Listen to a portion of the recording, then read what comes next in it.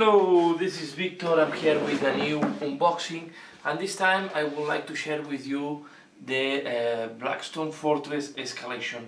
So this is a new expansion for the Blackstone Fortress. I get that, and I just want to review with you what you can find in this box. So let's go. I already opened, so I make a look on that, but it's my first time really looking at the books. I just assembled the miniatures so you can see the miniatures assembled. So the box coming with a different, all this is the same as the starter set, okay? So we have the different books and different rules on a different book. So we have one that is the data sheets, and this is to be able to use these miniatures in Warhammer 40,000. Okay, so here you have the Neyam Shade Mura, the Rock Trader. She's a character for Rock Trader, and his Imperium and Astra Cartographica. Then we have the Godfred Montbard, who is a Crusader and is Adeptus Ministorum, as we know, on Astra Militarum, so can be used in Astra Militarum army. The Aradia Madejan, the primary series, is also Astra Telepathica, Scholastica Telepathica and Astra Militarum.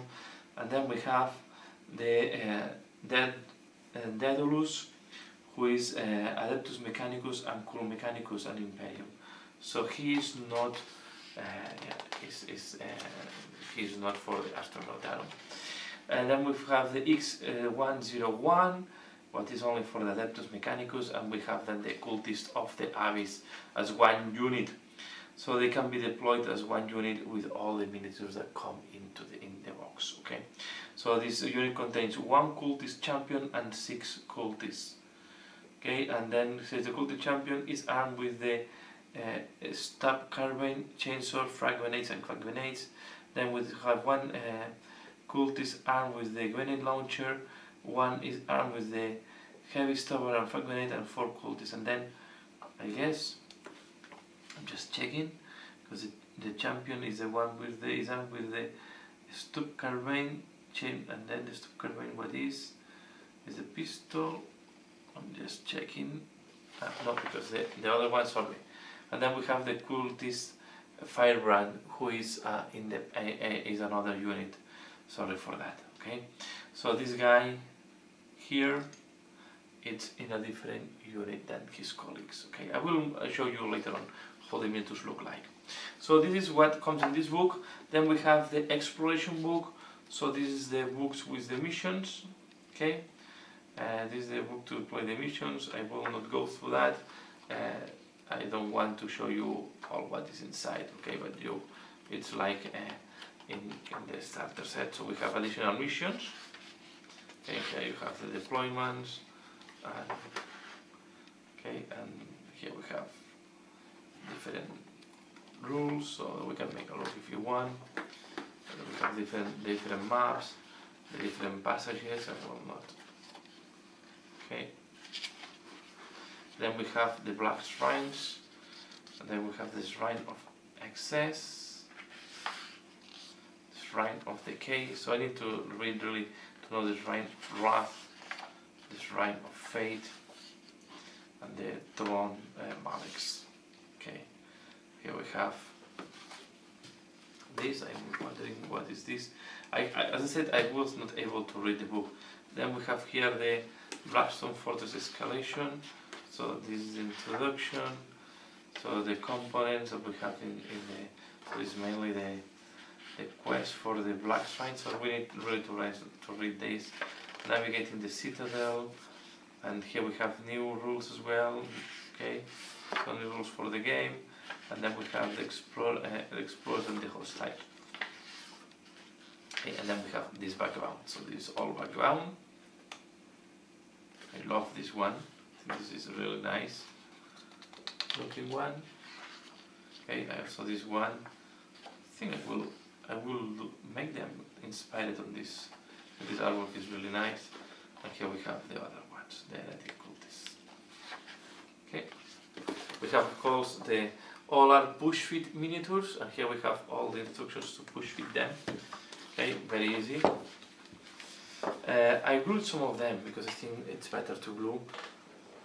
And here we have the different boards. Okay, the balls all are double side, and we have one. So this is really cold and Norgel. This is Thanch and Slanish. And then they also have on the other side more neutral one. So we have two. Then we have three, when this is more unique hexagons, plus some tokens. Again, double-sided. Then we have these that are the new rules and the new spaceships. Okay. And we have as well the cards. Okay. So we have a new card for Obsidious Malex. So it's Chaos Lord Empowered. We have the Cultist Fire brand and the Cultist. And then we have the characters, okay? So these are routine character. And then we have the different, the 4 characters. And this can be controlled. I think this is controlled by one of the other characters.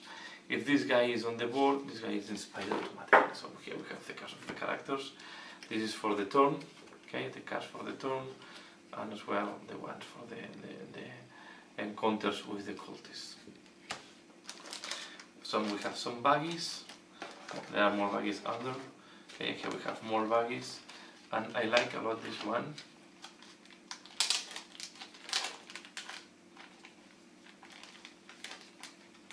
I think these are really nice ones. Okay, I think these are really nice. Okay, so this is to keep track of with the missions of what your character is doing. Okay.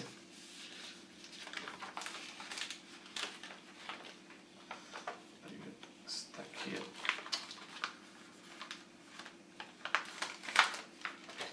We'll let them. Okay. Now I'm going to show you the miniatures. One thing that I forgot to mention is there is also this closed envelope, and we do not open until the throne of Malex have been conquered. Okay, so this is again, as all the expansions we have seen up to now, some special rules, some special not rules. Mission, yes, something special there. So we'll keep it close, we'll keep everything, and now, as I said, I'm going to show you the different miniatures. So here we have the miniatures. This is the one from the Mechanicus. Okay, so these are the five explorers. They come together. Okay, in one sprue. So we have in the kit we have 3 sprues. We have 1 sprue for the explorers. Okay, so this is the one, the Leptus Mechanicum one. Here we have the Rock Trader. Okay. Be careful. We have some fragile parts, especially concerned about this part here, how the pistol is connected to the rest. It's really thin. We have also very thin tubes at the back of thin cables, so you have to be careful. Also, these feathers are connected by a very small. So really, this is you have to be careful with this miniature. So this miniature is, but have a very nice detail. I think it's crisp, and Games Workshop is putting more and more detail on the miniatures. Okay, we have here the Psyker. So this is the other explorer again. This looks less fragile, but you can see, oops, sorry for that, you can see the fingers, okay, there, very interesting pose. Here we have the female Psyker. Okay, look, also the claws have engraves, so you can use them instead of doing a freehand to add some decoration on the claws. Okay. Here we have the it's called the guy with the shield. I forgot now the name. The Crusader. Okay. This is this one. The only problem, I had to glue the hand that is handling the shield, because by mistake I cut the pin and to keep the hand in place. But it's not a big deal. I just glue it anyways. Again, you can see, sorry, I moved the camera by mistake.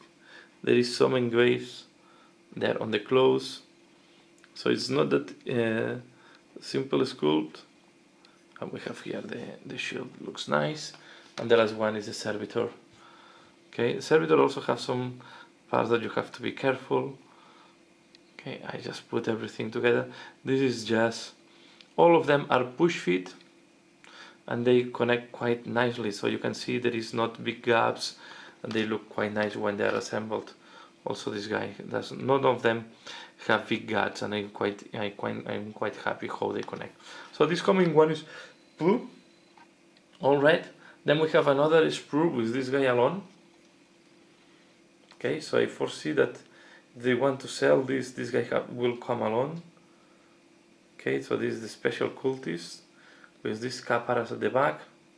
It's very tricky to assemble this one, so it's the one that I had more difficulties to assemble, because it's how the way it's assembled. And to be fair, this method will not exist if the 3D design was not existing. Okay, and also without plastic, you cannot do this in metal, you cannot do this in resin, and there is so many layers, especially here around the head, that even the assembly is really weird, and you can only design this with 3D, because it's impossible. It will be very difficult to make something like that without a 3D software. Here we have this is the boss, the cultist boss. Okay, or the leader of the unit. She's a female. Again, very nice hair, a lot of details.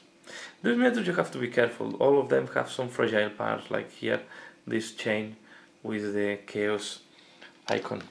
Okay, here we have the heavy stubber, and you can see they all connect very well. So this arm have to be connected with the gun, and just by putting them in the right places, everything is connecting perfectly. Okay, I will go faster now. The cultists, I think, have a very nice pose.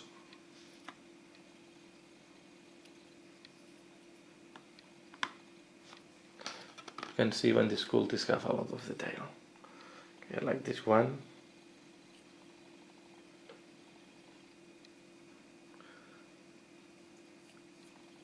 Okay. This is the one with the... This is the only one that I had some difficulties, because this shoulder was not connecting very well with the miniature, so I ended up putting glue. And I also used glue in this one because there was a little bit of gap visible, and here you will see here. Okay, so this is the only one that, but once it's painted, this gap will disappear completely. Here we have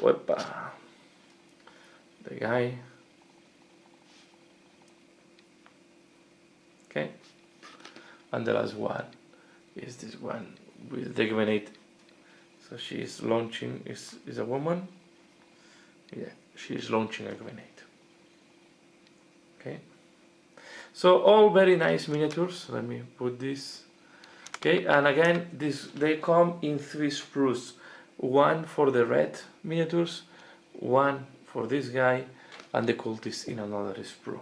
So what makes me think that it's not going to be easy to see these heroes. I don't think will come alone anytime, because they are in the same sprue and they will not create a new mold just for these heroes.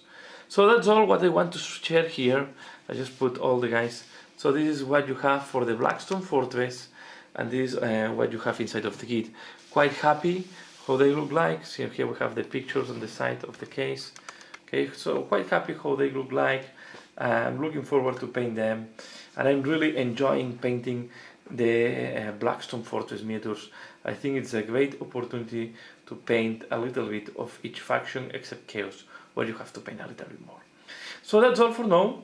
Please let me know what do you think about this kit. Let me know if you play or not play, if you are interested or not on Blackstone Fortress, and if you are collecting Blackstone Fortress, yes or no, and if it's something that is interesting for you or not. You can leave in the comments below what do you think about this expansion as well. As usual, thanks a lot for watching, and see you again later. Bye!